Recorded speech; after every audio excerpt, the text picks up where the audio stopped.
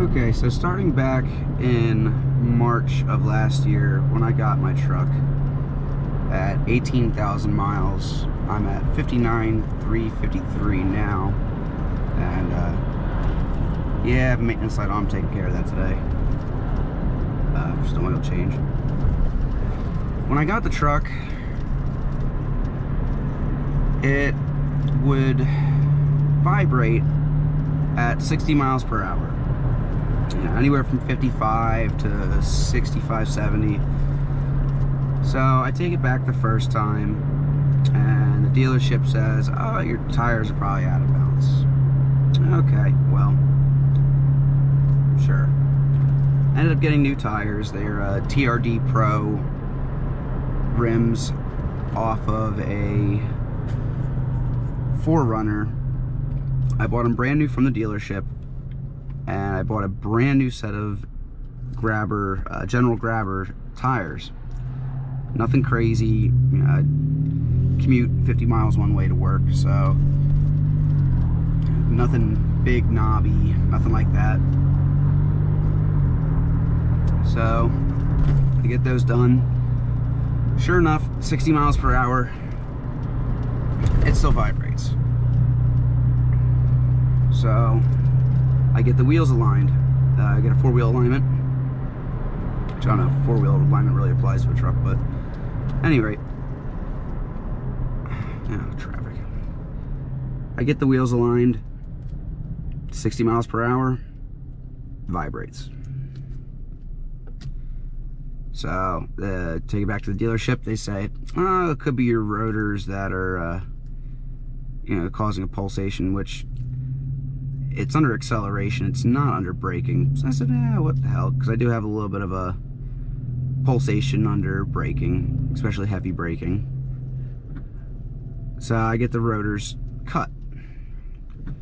And it makes it a little bit nicer under some of the harder braking. But under acceleration, it's still vibrating anywhere from 55 to, we'll say, 70 miles per hour. No change. Well, dealership, they don't want to do anything about it. They think I'm crazy. They can't replicate the problem. Go figure. Well, I also had another issue too, that every time I'd hit a bump, slow speeds, usually on the rebound side of the shock, I'd get a loud clank. Well, long story short, turns out that that was the lower strut bushing in the front, or shock bushing, whatever you want to call it. The stock Bilsteins that come on these, the yellow and blue, I think they're like 4700s, could be wrong there.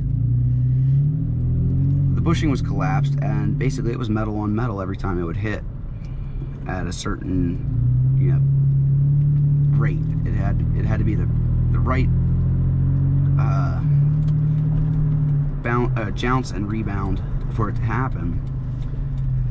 So I upgraded it to the Bilstein 5100s, and since then haven't had an issue with the clanking noise. But I still have the issue of every time I get up to, you know, 55 plus, the steering wheel shakes. The dealership, of course, they can't reproduce the problem, or they can't find a solution. Yeah, I threatened lemon law, but really I don't want to get rid of my truck. I love my truck. Did a little bit of research. Turns out Toyota uses sorry about that.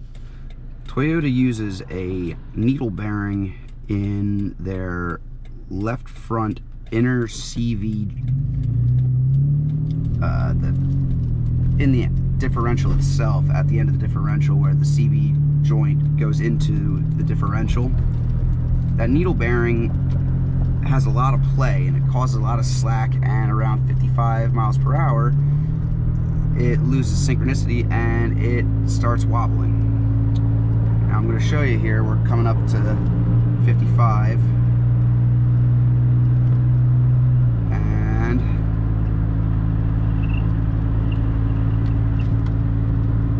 steering wheel's shaking.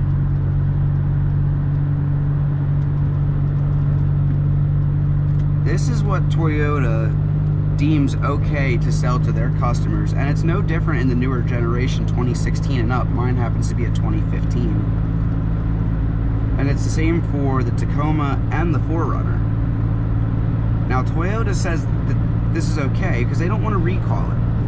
The real solution is a bushing. I cannot remember off the top of my head the name of the company. I'll show you in a later video. They replaced that needle bearing with a bushing. And the bushing is a way better fit, way tighter tolerances than the stock Toyota crappy needle bearing, which you can have it replaced by Toyota with another crappy needle bearing, and chances are within 10 to 15,000, if that, you're gonna have the same shaking problem again. And Toyota refuses to do anything about it. They refuse to acknowledge it. And you know, personally, I love Toyota. I own 3 Toyotas. One's a Lexus, but you know, same thing.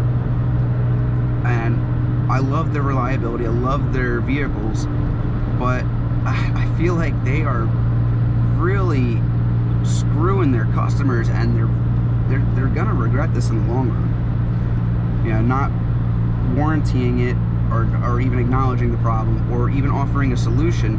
So you're basically you got to go to the aftermarket realm, and then you're on that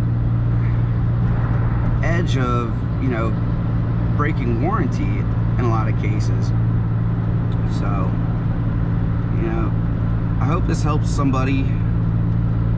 You know, if you have a shaking problem, and it's not just acceleration, it can be deceleration with the brakes. It's kind of disgusting the way they're treating their customers, and you know, refusing to do it. They don't want to do the warranty work because they don't get paid on the warranty work, at least not the same as they were on, you know, it'd be just like a walk-in, a fresh job type deal. So good luck to anybody else who has a Tacoma or a 4Runner. I'll get back with you guys in the next video to show you the fix, as well as the procedure to fix your Tacoma or 4Runner.